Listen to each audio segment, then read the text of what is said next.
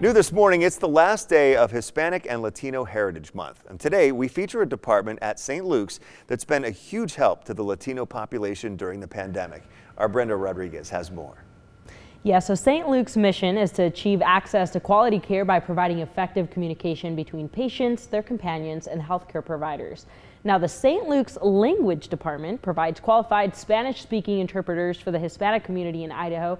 St. Luke's is seeing a greater need for this service now more than ever due to the pandemic. According to Idaho Commission of Hispanic Affairs' latest report, Hispanics in Idaho are more likely to get COVID-19, but are less likely to die from it. However, at this time, Hispanics make up a smaller share of the state's total case count compared to the summer of 2020.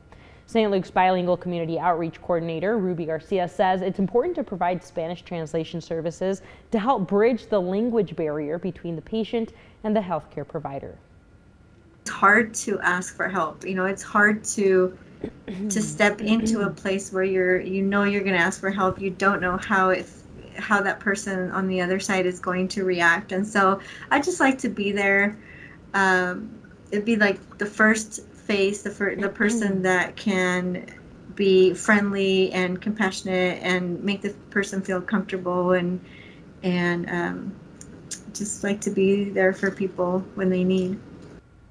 At the beginning of the pandemic, Garcia says the department saw an increased need for rent assistance. Now they're seeing a greater need for mental health assistance. St. Luke's Language Department is in partnership with the Mexican Consulate in Boise. They provide Ventanilla de Salud Health Window, a program dedicated to providing resources and support for the local Latino population. And St. Luke's also provides qualified interpreters for American Sign Language and other spoken languages. It is available 24/7 at no cost through video, phone, or in person. We'll have more information on our website at ktvb.com. Wow, such a vital service when you're talking about understanding each other in a medical situation like that. Wow, Brenda, thanks for shedding some light on that program for us.